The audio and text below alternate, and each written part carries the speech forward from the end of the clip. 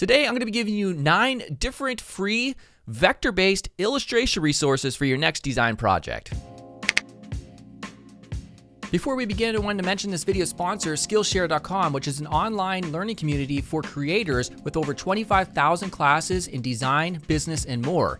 So whether you want to fuel your curiosity, your creativity, or even your career, Skillshare is the perfect place to do just that. For instance, you're about to watch my illustrations video, but you could start creating your own by watching the tons of illustration courses at Skillshare. Skillshare is also super affordable with an annual subscription of being less than $10 a month. But if you're one of the first 500 people to click on the link here in the description in YouTube, then you get the first 2 months 100% free. So join up. Hey everyone, Gary Simon of CourseCetera.com. So today I'm going to give you 9 different resources that I personally curated that will help you out in your next UI/landing page design. So they're really just 2 categories. That is just basic illustrations for general purposes and also icons, because we're always finding icons in our UI designs. So you may be wondering, shouldn't I be doing everything from scratch? Well, if you're a great UI designer, that doesn't necessarily mean you're going to be a great illustration-based designer. They're 2 different fields. And if you don't have much experience in terms of creating good illustrations, then I would personally err on the side of caution and use one of these resources and then just try to modify them and make them your own. And I'll show you what I mean by that here in a second. But first, before we begin, which resources do you use for pre-made graphics? That is today's question. And only mention resources that I haven't put as a part of my 9 resource list. So the resources that I put out, there's a ton. There's a lot that I chose specifically not to mention because there's a lot of overlap between them. So let me know in the comment here section of YouTube, and let's get started. All right, so before we begin, I'm here in Illustrator, and I just wanted to show you something that I did real quickly. And I think this is a general rule that I think that everybody who's about to use any of the 9 resources that I'm about to mention should really follow. So if you're going to be using any of these resources where obviously somebody already designed them, some sort of asset like this, try to modify them and make them your own as much as possible. So because everything I'm about to cover is vector based, you can take those assets, open them up in Adobe Illustrator, and you'll have full control to be able to adjust the colors and also even add other things as well. So this is the before one, and this is coming from Undraw, which is going to be the first resource that I'm about to showcase. And I simply just made it my own based on maybe some fictional project or something. You want to adjust the colors at the very least. And you can see I also took some other Undraw assets, like these little flowers, these trendy flowers, vegetation things, and I just placed them in the scene as well. So trying to make them unique as possible. All right, so let's go ahead. So the very first resource, and this is the biggest resource I would say in my mind, it's a never-ending supply of illustrations. I have no clue how many there are, but there is an insane amount. I couldn't find the end of the scrolling list where it's just these illustrations kept coming up. So if you go click on illustrations and you scroll down, you won't find the end of the page. I mean, I sat here for a couple minutes, I think, and I couldn't find the end of the page. So there is just a massive amount of these illustrations. And of course, because they're vector, you can download them and you can piece together and create your own sort of scene. So they're all kind of styled in the same manner, obviously the same color theme, but of course it's all adjustable because it's vector. So you can do a search as well. So if we type in success, you're going to see certain illustrations that perhaps emulate the idea of success.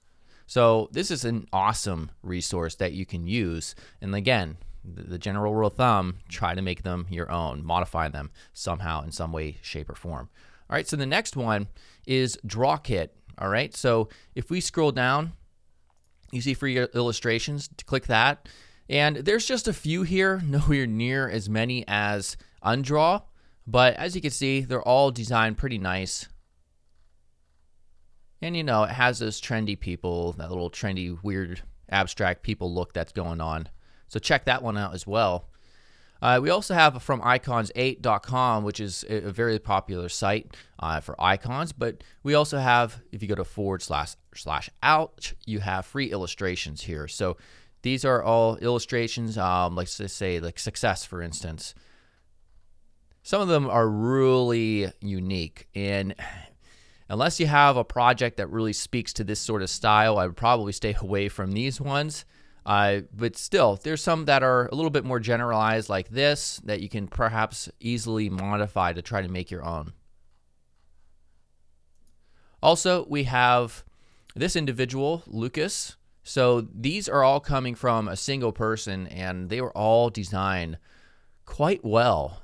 So that's why, and there's quite a bit of them too, for a single person to offer all these free illustrations, because a lot of time goes into these, as you could tell. There's a lot of icon-based illustrations, but there are some other ones that are just general graphic illustrations as well. So check that out. Humans. This is a project that I mentioned a couple other times on the channel, but you can get the library here. It's a Dropbox. So if you click on flat assets, for instance, you can see there's a lot here, and it's just basically people in different positions, and there's a ton of them, and they're all in that little trendy style as well.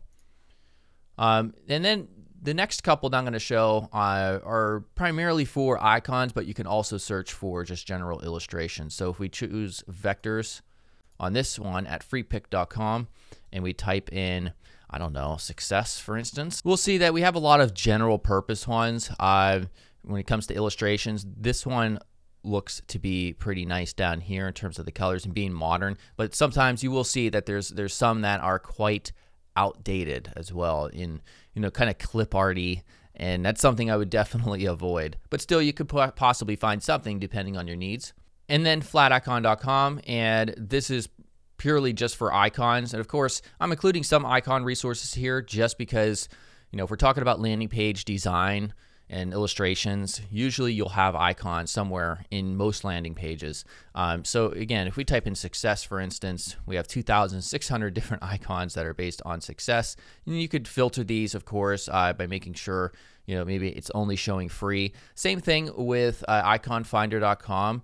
I personally use Icon Finder when it comes to finding illustrations and icons when I don't really have the time to want to create icons from scratch. And then also there's the last one I'm going to mention. And again, there are so many different other resources that I'm not mentioning, but really I don't want to get too redundant with these.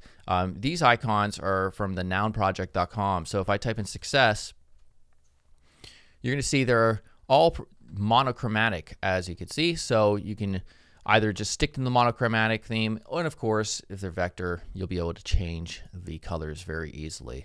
And so the one that I really think is just the most beneficial for people, and especially on this list being the #1 winner, is this undraw.co. I just can't believe how many illustrations they have, and the fact that it has a search allows you to quickly and easily get in there. And again, if you're somebody who is primarily just a UI designer and you don't have much graphic design experience under your belt, and you don't want to try to do your own illustrations when you're not very good, I definitely suggest using one of these resources, especially Undraw, and do as much as you can to make them unique. All right, so hopefully you enjoyed that list. Again, answer today's question, which is which resources do you use for pre-made graphics, and only mention ones that I did not yet mention that are a part of this list right here. All right, make sure to subscribe if you haven't yet, and I will see you soon. Goodbye.